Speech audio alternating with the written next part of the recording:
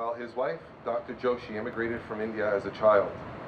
As a county commissioner, John strives constantly to ensure that language, culture, and immigration status are never a barrier to accessing county services.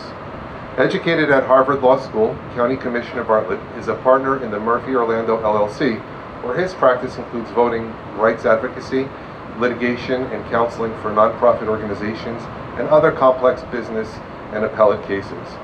County Commissioner Bartlett received a BA degree with honors from Brown University and was a Raoul Wallenberg Scholar at the Hebrew University of Jerusalem.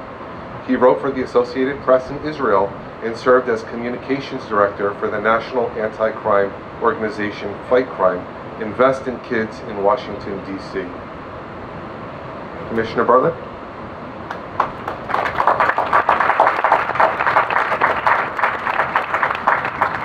Thank you very much. And good morning, my fellow Americans. It's a privilege to be the first one to say that to you after you recited your oath.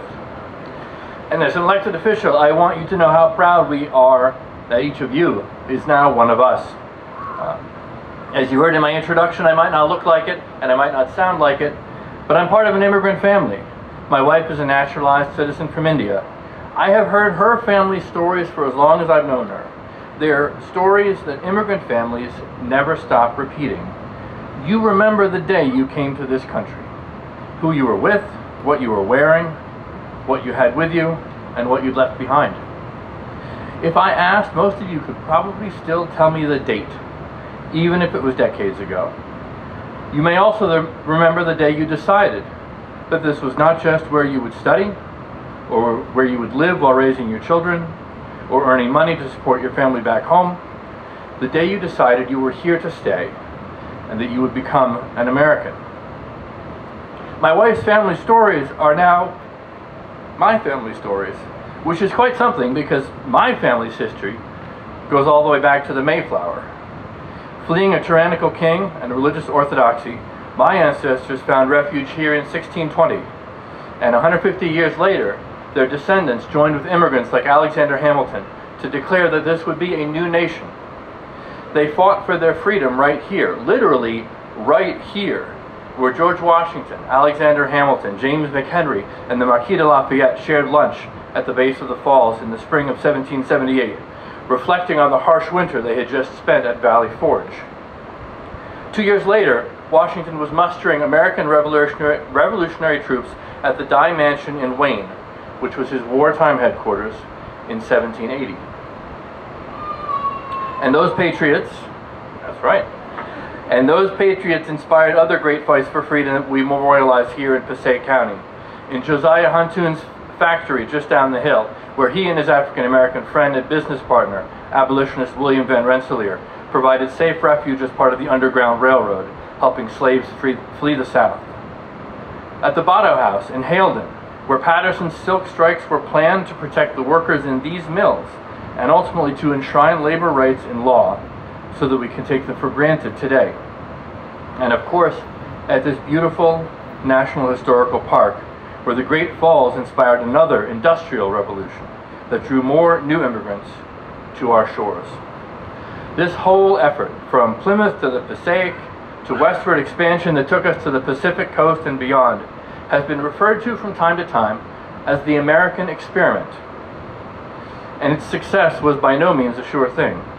In the words of Abraham Lincoln, the new nation was conceived in liberty and dedicated to the proposition that all men are created equal.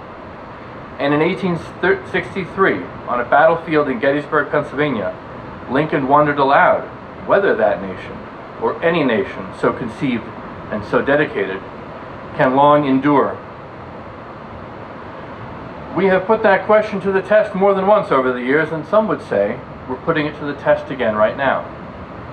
My ancestors and others were descended from immigrants, but they nevertheless told successive waves of new immigrants to go back where they came from. I, for one, am glad for every immigrant who didn't listen.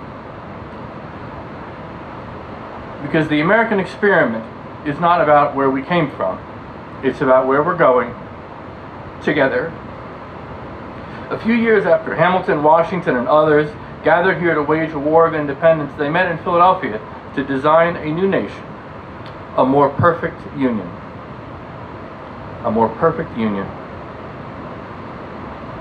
Almost 250 years later, the hope contained in that phrase is still breathtaking.